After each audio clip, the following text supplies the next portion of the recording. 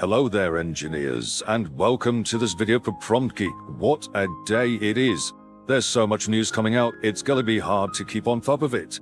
And you'll have noticed I don't put out videos that regularly, but I'm already putting out my next video because this is just too big to miss out on. But a talk of course about OpenAI's Sora video model. New videos have dropped today and it looks incredible, which I am quite pleasantly surprised by, because I'll tell you, when we first saw the very first clips from Sora, and we saw that woman walking down the street there with the consistency and the images, I was of course blown away by that. I thought it looked really great. We saw some really fantastic examples. The man on the space planet in this knitted hat that he had, all of it looked absolutely stunning and amazing. There was just so many great shots that they blew my mind, and I thought this was it. I thought at the time, when Sora comes out, we're not going to have films made traditionally anymore. AI is going to definitely take over. And then I started to see some of the examples that Sam Altman was doing. That it was really good that he was very open about it. He was taking requests from people out over on X and sharing the results with them, and I thought it was great for transparency. But I did start to notice as he was going through the examples, I mean, some of them were really, really good. And you could see here, we've got some decent consistency. The video there of the old lady, and the dogs as well. But there were a few that were coming through that just really did look very AI to me. And I thought, right, maybe it's not going to be quite as incredible. Maybe it's not as amazing out of the box as everybody is starting to think it is. But of course, maybe I actually sound a bit foolish now going back through these videos again. At the time, I was like, no, it's not as good as I thought it was. Going back further again, I'm thinking to myself, actually, was I just being overly cynical? Because looking at them now, after not looking at them for a few months, they do actually still really look really good, even if they are a bit janky in places. But certainly you could tell it's AI video, and I thought to myself, maybe it's not actually going to be that great in reality. Maybe what we just saw was really sort of very cherry-picked results. But today they dropped it. They dropped brand new videos that they've actually been collaborating with creators out there. If you're ever going to want to know exactly how much you can do with this technology and how effective it really can be, well, then you're going to want to see it being used by creative people. And the results are mind-blowing. My doubts are fully gone, having seen these films, and I'll just share them with you right now, as well as my analysis on it. So let's go over to the tab on OpenAI to have a look at these videos that they've been working on. OpenAI got Sora into the hands of a number of different artists. Trillo, a quite well-known experimental director, has done quite a few award-winning short films, and also some music videos as well. You've got Shy Kids, which is a Toronto-based production company, and a couple of others as well, which we'll have a look at here. But let's take a look at this first example. So this one is called Airhead, and this is by Shy Kids. They say everyone has something unique about them, something that sets them apart. It's just in my case, it's quite obvious what that thing is. I am literally filled with hot air. Yeah, living like this has its challenges. Windy days, for one, are particularly troublesome. Or there was one time my girlfriend insisted I go to the cactus store to get my Uncle Jerry a wedding present. What do I love most about my predicament? The perspective it gives me. I get to see the world differently. I float above the mundane and the ordinary. I see things a different way from everyone else. Yeah, I feel like it's because of that perspective I'm reminded every day that life is fragile. We're all just a pinprick away from deflation. So I try to live life with a lightness, a buoyancy, a joie de vivre. I got a lot of ideas keeping this thing full. With any luck, I'll find a way to share them with everyone else. This was the video that convinced me. A very impressive video. Everything about it just felt top quality. I forgot I was watching an AI video, if I'm honest with you. I thought though this was an actual short film put together by some sort of ad agency. It was really, really great. And At this point, I am scared for the movie industry. I really am scared for the industry, but also super excited for what that means.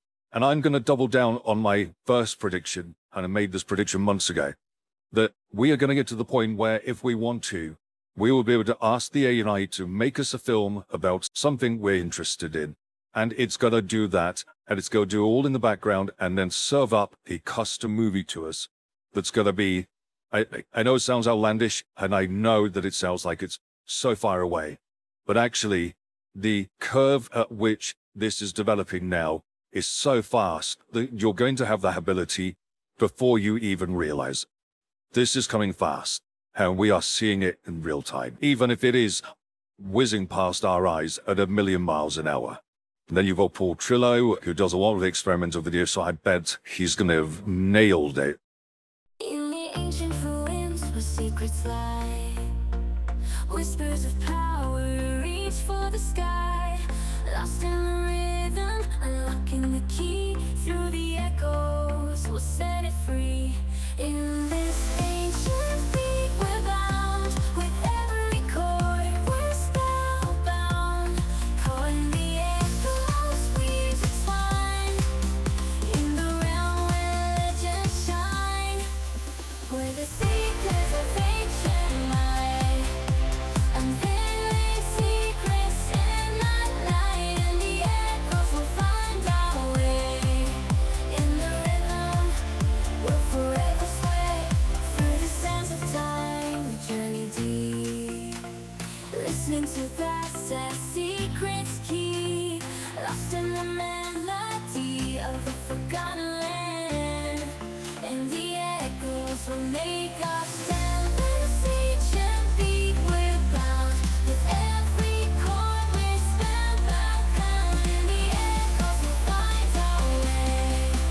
In the rhythm, we'll forever sway, where the secrets of ancient lie, unveiling secrets in the night.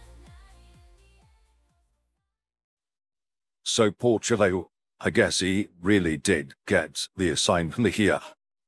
That was on brand for Paul Trillo, right? He's used the AI there, he's embraced the weirdness of AI video, done something you can't do of other generators right now, which is that level of consistency and the transition between each of his shots. I do like how he embraced the weirdness of AI in this, and in some ways, though, it does bring me back to my original worry with Sora, which was that it is still AI video, and there is still some weird, janky stuff. But at least the janky stuff was being used in a way that made sense for his style of video. This next one is Nick Cleverov. This is a creative director for Native Foreign, who are an Emmy-nominated creative agency in Los Angeles, and this makes a lot of sense for them as well. The first frame is a can with a logo on it. So I guess they are going to be looking at this from the lens of how do we do brand partnership visual concepts using AI? I think we're going to find out.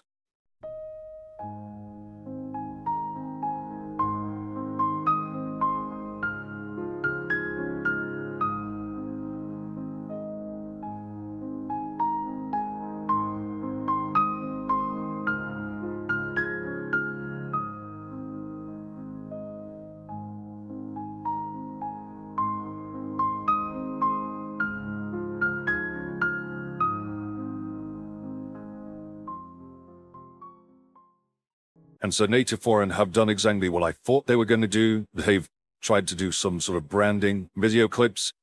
I like the actual quality. I mean, this is where Sora really does well, is when you've got people that aren't moving too much. Even if the background's moving, they're not moving huge amounts. You get some really amazing results. But bits like this where he's walking, you can kind of get the jankiness you see there in the way that he walks, and also the people in the background. But again, when you put them close up and they're not doing a huge amount, very impressive looking. It's a bit of sort of jankiness there with this lady's face, if you watch it play out, but very good nonetheless. Sadly, you can tell it's AI. There's lots of weird little inconsistencies, but even then, those inconsistencies in the generation do stay consistent throughout the shot. So, we're much further along with AI video than I think anybody actually anticipated with this Sora model. Next, we have August Camp. This is an artist and musician, and we'll check that out now.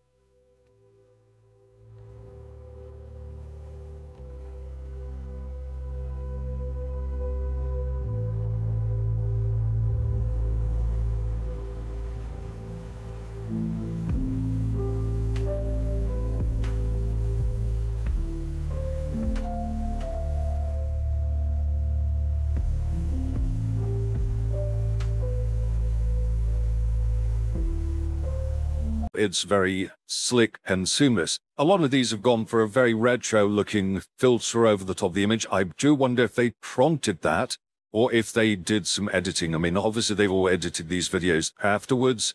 Well, I wonder if they added some of those retro effects in post, or if that was actually done by the model, which would be very impressive. We then have the work of Don Allen Stevenson, who's a digital visual effects artist. And Don actually said that Sora's weirdness was actually its greatest strength, saying that he wasn't bound by traditional rules of physics or conventions of thought, and that rather than worrying about technical hurdles, he was able to unlock instant visualization and rapid prototyping. So I have a very good feeling this is going to be completely bonkers to watch, so let's check that out. Into the extraordinary. Episode 1 unveils the giraffe flamingo, a stunning hybrid that roams the savannah with grace and vibrant hues. In Episode 2, we ascend the flying pigs, charming creatures that redefine the skies with their harmonious flight. Episode 3 plunges us into the depths to discover the whale puss, an elegant blend of whale and octopus ruling the ocean's abyss. Episode 4 introduces us to the eel cat, an aquatic enigma that combines the sleekness of an eel with the curiosity of a cat. Episode 5 presents the bunny armadillo, a delightful mix of bunny charm and armadillo protection, captivating our hearts. Episode 6 features the horsefly, a small yet noble creature that buzzes with a blend of horse-like dignity and fly-like agility. Episode 7 explores the reptilian aru, a creature that leaps across the desert with the vigor of a kangaroo and the resilience of a reptile. Our adventure culminates in Episode 8 with the fox crow, a fusion of fox cunning and crow freedom soaring through the forest's enigma. Join us on this mesmerizing journey through Beyond Our Reality, a journey through parallel worlds for the marvels of the unknown. So it really was as batshit crazy as I thought it was going to be, but it wasn't that impressive. So even with incredibly weird subject matter like this, there was consistency. I mean, this shot here of the rabbit with the weird armadillo-y, reptile-y type back to it, it's consistent across the whole shot. I don't see any weird warping or any weird changes. Even these patches look actually the same the whole way through the entire clip. I do think the visual effects artists, well, I'm not going to say they're going to be out of a job, because they won't be out of a job. There'll always be stuff the visual effects artists will do better than AI. But this is definitely going to be a tool that they all use, and they're all going to need to learn to use. Obviously, Sora is not going to be OpenAI. It's not going to be actually an open source product. It's not going to be free and able to download. It will be behind a paywall. It's of course going to be heavily censored. They've already talked about this in all of their material, that they're going to be making sure that nobody can use it to create videos with celebrities here and that kind of thing. Whether you agree with that or not, you know, for OpenAI creating product, so they need to be careful, I suppose, in what they do with it and how it can be used, and if it can be manipulated to do stuff that shouldn't be done with it. There are going to be open source versions of this. We know that there's work being done with Open Sora and Stable Video as well. So there's going to be a lot of options out there. And while Sora definitely has the best consistency right now, this doesn't mean that this is going to be the best model forever. Okay, so it's going to be the best one if they get it out in time. It'll be the best one so far, but I'm pretty certain that the open source models are going to catch up to this at some point. So what do you guys think? Is Sora the most impressive AI video tool that you've seen so far? What sort of films will you be making with it? And don't tell me it's going to be animes with your favorite waifus in it, you filthy lot. Tell me your other ideas down in the comments down below. And if you'd like to learn how to create AI images that look super realistic, maybe check out this video next. And like and subscribe for my next video too. Thanks for joining me, and I'll see you in the next one, prompt engineers.